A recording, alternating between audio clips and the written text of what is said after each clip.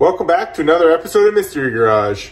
Today's a Wednesday episode. We always get to work on Project Stepchild here. But I'm actually doing this episode a little different because I've already started. So let's take a look at what I got myself into.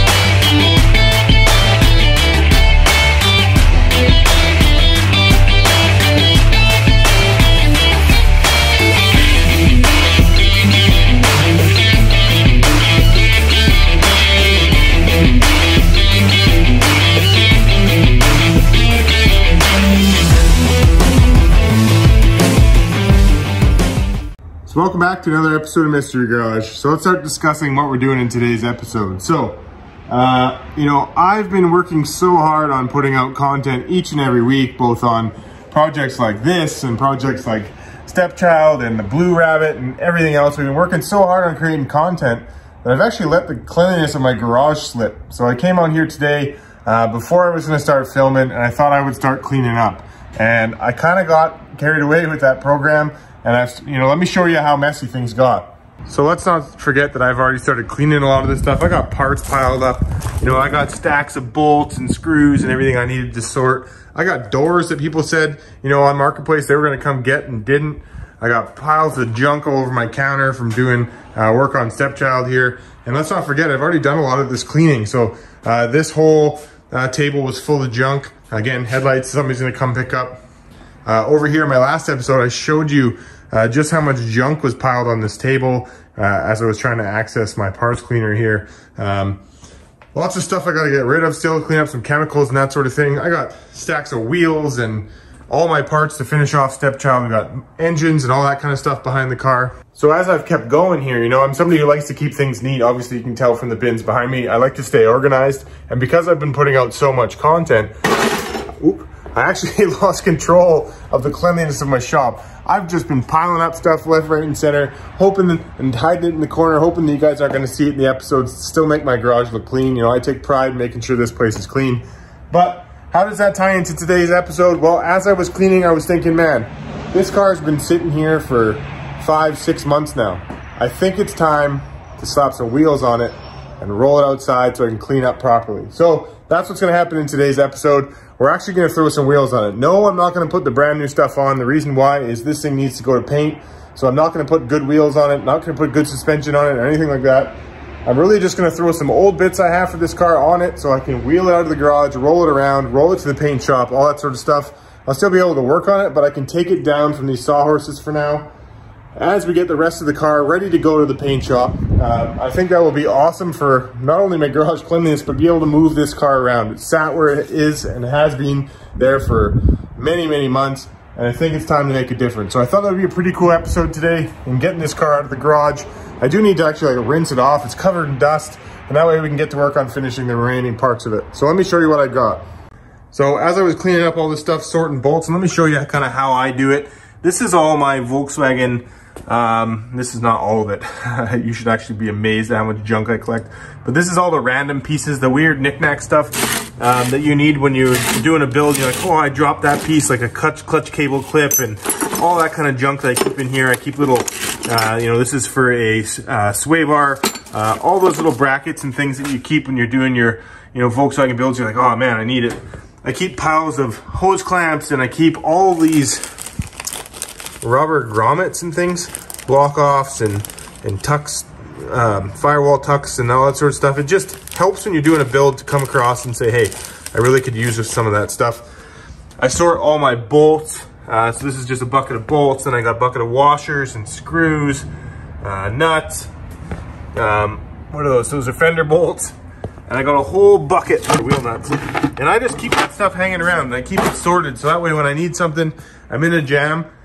Like for example, when I was building this car for Dave here, I needed so many little pieces and little clips and bits that I couldn't find in his bins. And I just went into my treasure trove of stuff and it was able to make this thing. This is like literally factory as far as like the proper clips in the proper places, no hokiness, proper clamps, all that sort of stuff. And I like to finish cars out that way because I have the ability to do it by just keeping spares around. So anyway, moral of the story is, in today's episode, we're gonna get this car out of the garage, or at least moving around or rolling around, just so I can clean up what's obviously piled behind it and all that kind of stuff. And it'll also help move this project forward by getting it down on its wheels again and really start to play with it being mobile. So that being said, I went out and collected some of the old suspension stuff that I've kept. This is an old beam, granted it has drum brakes on it still. These are the front suspension components that we actually pulled off this car. I'm gonna quickly reduce its mass, meaning I'm gonna get rid of the drive shafts. I'm gonna get rid of, you know, some of the big heavy components that are on this stuff. I'm gonna leave the rear beam basically where it is. I'm just gonna slap this under the car so I can roll it around. And getting it down off of here will actually be a huge step in the right direction for this project, as well as cleaning up the garage so we can really get back to it. Car beside me here, the Mark II, we're gonna see suspension upgrades, so full coilover kit, rear disc brakes in the coming episode pretty quick. We're just waiting to fire this car when Dave gets here, but you know, that will be on a coming episode. So we'll be able to have the whole garage on wheels properly, rolling around, clean it all out, and start to really get projects moving ahead. When this car leaves the shop to go to paint, I have, not new, but a different set of suspension components that we're actually gonna clean up in its absence. So when this car is getting painted, we're gonna take care of cleaning up all the suspension components, brand new, you know, bushings and you know, paint everything and clean everything up. So that way when this car comes back, we're able to throw on the components that are more or less all rebuilt or refinished. So that's kind of the plan here, or at least what I've come up with. You have to remember, a lot of this stuff was on the whim, but it's actually the first nice day in a long time, and I really got that whole feeling of spring clean. Let's get going, let's clean up the shop, let's get to work. You know, I woke up pretty early, had a lot of hustle in today, so I really want to get this done. I think this is going to mean a lot for the shop and cleaning things out and actually be able to move things around a little bit better. So without further ado, let's get back to work.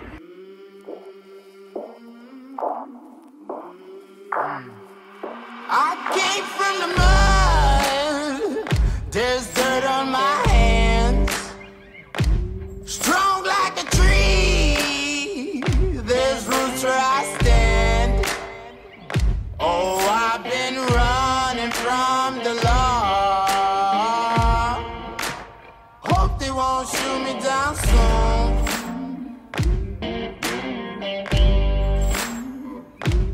They sing on a sleepless night, try to catch me howling at the moon.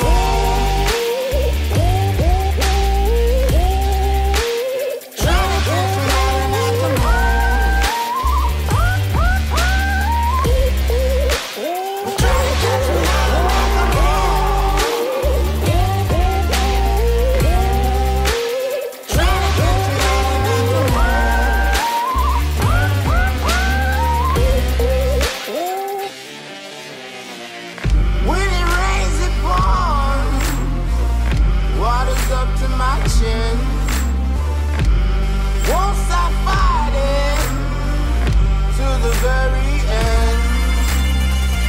Many men try to reach it, many men have failed.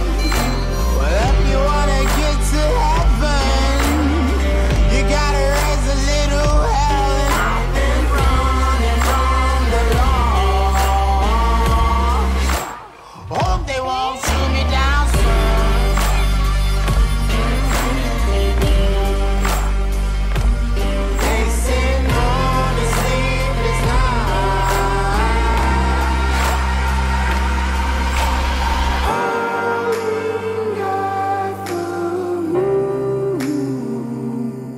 Will you find me? Hope you find me.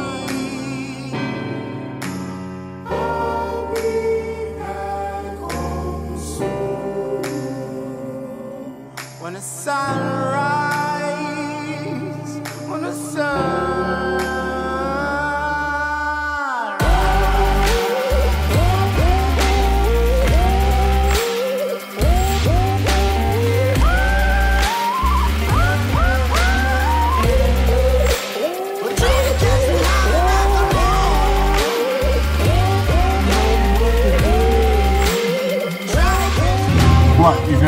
rear beam by yourself in the back before?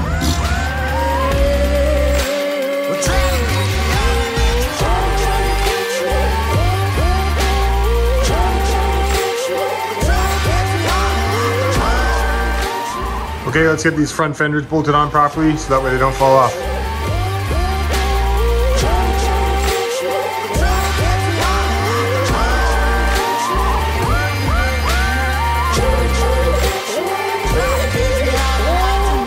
All right, now I'm getting excited. Okay, so got the front end on, some massive brakes, fully vented.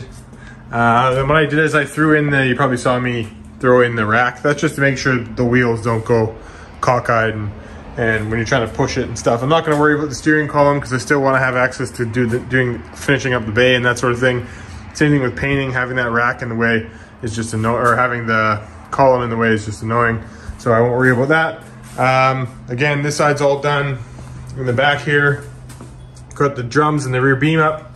So we're good there. And over to the other side of the car, same deal. Obviously the beam's all one, so you know that's done. So now we'll just throw some tires on this thing and we are getting close.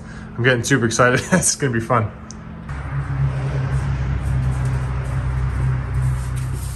Dave, I'm boring your wheels. They're cooler than any other ones I got lying around, and you got new wheels coming anyway.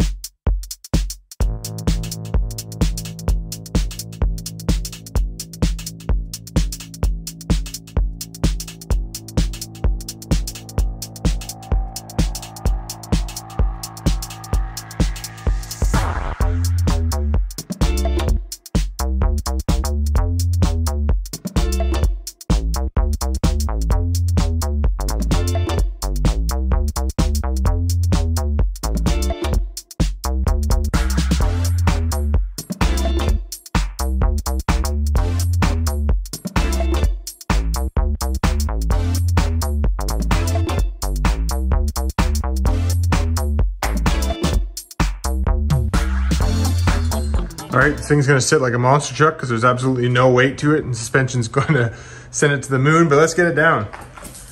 Oh man, this is gonna be good.